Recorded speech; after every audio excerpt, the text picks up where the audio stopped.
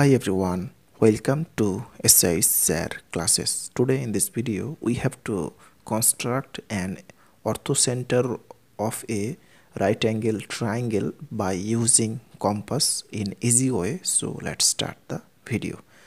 First of all, talking about what is orthocenter of a triangle. So orthocenter is a point of intersection of three vertices of a triangle which are drawn from the three vertices of a triangle to the three opposite sides of the triangle respectively. So first, taking here two sides of the right angle triangle. So first, taking here a line of length 5 centimeter, then taking another line of length 6 centimeter line.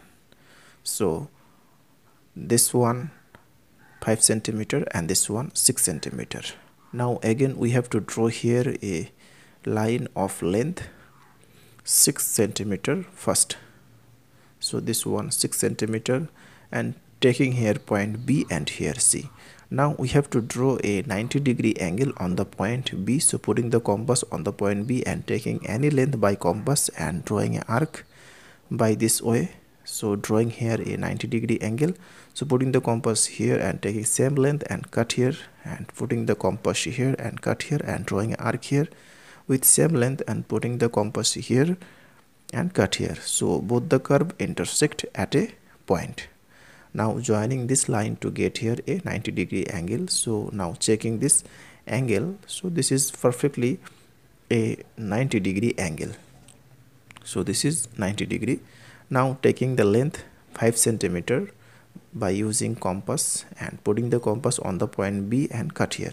So taking here point A, now joining A and C, and this is the hypotenuse of this right angle triangle.